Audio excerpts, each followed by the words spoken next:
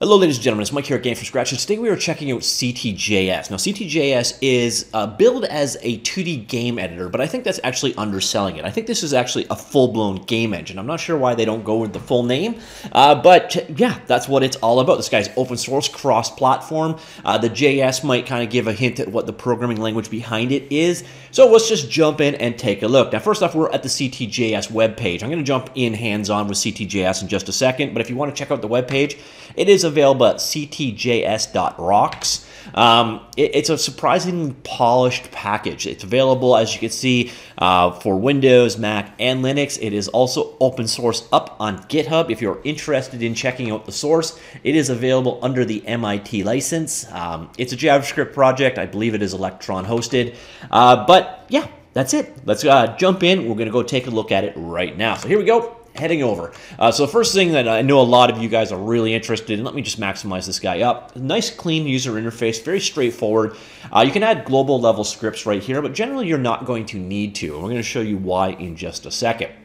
So we have the options here. We got a few things in here, like we can edit the defines for our various different actions, so we can handle multiple different actions using a consistent set of code. And then the weird thing here is I didn't find a way to exit this guy without saving. Now, one of the nice things that we've got is pop-in help available at all time. There's context help. When you click these little icons, it'll bring you to the appropriate part.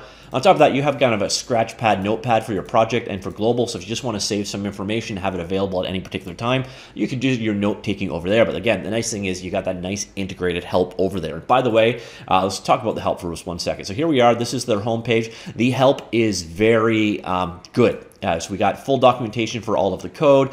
We got instructions, tips, you name it, it's there. Plus there are a number of tutorials that ship with this guy.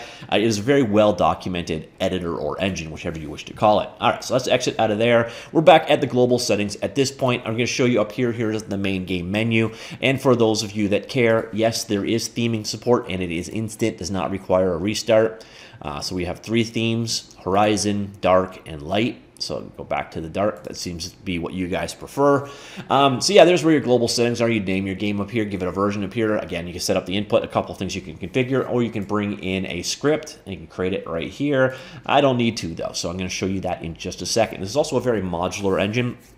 So you see here right now we're using the random place fit to screen mouse and keyboard mod, but there are a number of other modules available here. So you can see down here, so if we needed if any particular ones, we've got random import, you see it's checked, but you click on it, you'll get a description of how it works, and then click over here on reference, and you will actually get documentation on how to go ahead and use these modules. Very nice in that regard. So now I'm going to jump way over. I've got a tutorial going on right here. This is a room or a scene. This is your level designer.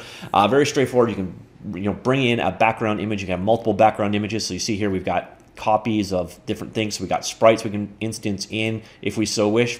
So boom, and I could create a sprite in there. This guy's a procedural game, so I'm not going to mess with any of that stuff. And you can kind of instance the things into your game here. Obviously, you can add more as you wish.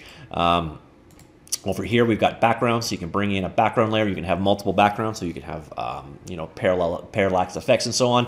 And you even have a tile set option. I don't have any tile set loaded, so I'm going to get out of there. But you do have the ability to bring in tiles and paint using tile sets. So if you want to use that traditional grid-based look, you do have that option. Also, you weirdly enough have the ability to change the grid, but I don't know if you've got the ability to turn off the grid.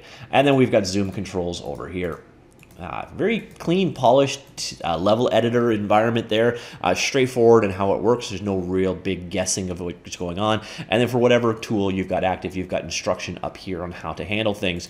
So you basically create your game on a room-by-room basis. This level has just a single room. Speaking of the game, if you want to go ahead and play it, click the little play icon up there. This is a browser-based app, so your game is loaded up in your browser window. It's kind of a hosted browser window, but you can see over here, you've got the developer tools opened up to profile your web page. You can hook up a debugger if you so wish, set breakpoints and so on. But yeah, there is how your game is run. And then let's head on back over here. When you are done with it, you basically want to package it out. You can export to zip or export for desktop, and that will create an exe of your game that you can then share. So we didn't see here, this is where your textures come in. So if you want to bring in more textures, you can do so. We also have support for skeletal animations. I believe these are using dragon bones as their format, but if you bring in an animated sprite, you do have that option. We've got UI settings here. So we've got some text fonts. We can create bitmap fonts and styles out of I believe it's TTF files to start with. So you can go ahead and create your fonts in this setting. And then for some reason, this demo does not have any sounds, but it's got sounds. Now, what you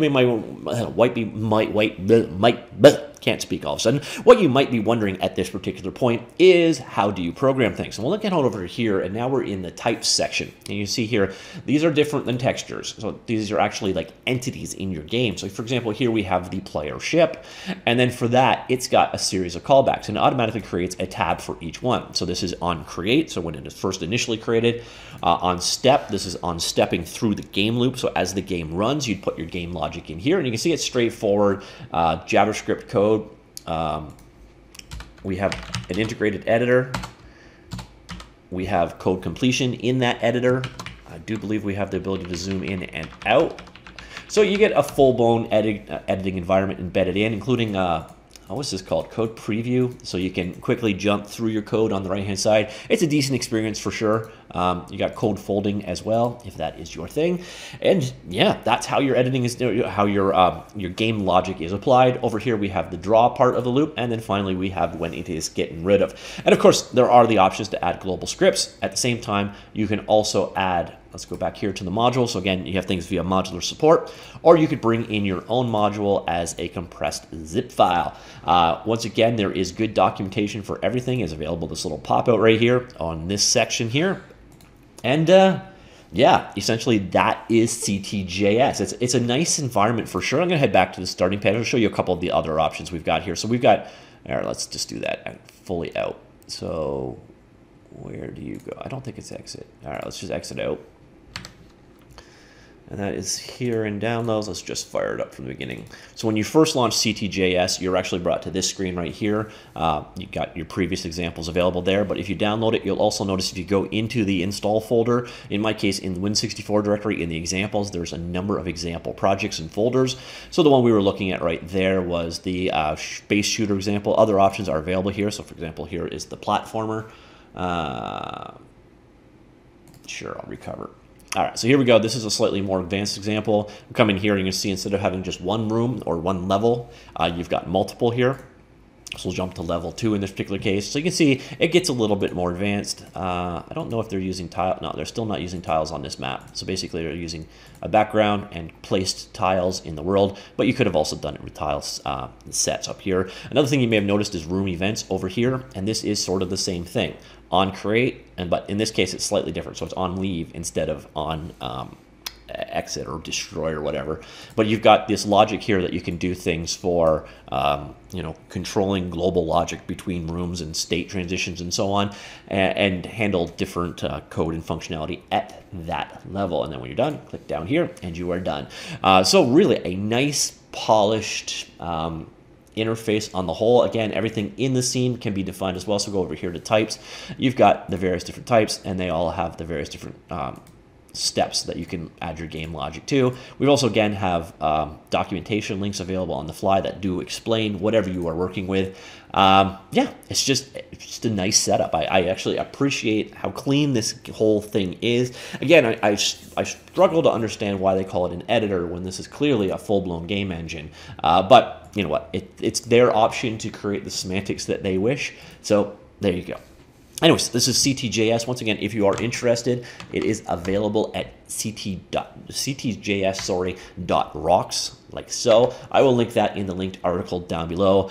It is, again, completely free, and once again, it is also open source under the MIT license. If you don't know your open source licenses, MIT is about as liberal as they get. One of my favorites is when I see MIT license, because it you know, it doesn't have any limitations on it really that will affect you. And as you can see, it is updated pretty regularly. So the last update in this particular case seems to have been yesterday in the source area. So it is very much a game engine under active development. So yeah, I'd recommend checking it out. It's a nice package. Also, if you want to, you know, build it yourself, there are instructions on how to do so on the GitHub page, which I will also link down below. All right, so that is it. That is Ct.js, a level editor / game engine. Very polished in the way it breaks things down. It's quite an impressive package, and I do recommend that you guys check it out. Well, let me know what you think of it down below, and I will talk to you all later. All right, see you later. Goodbye.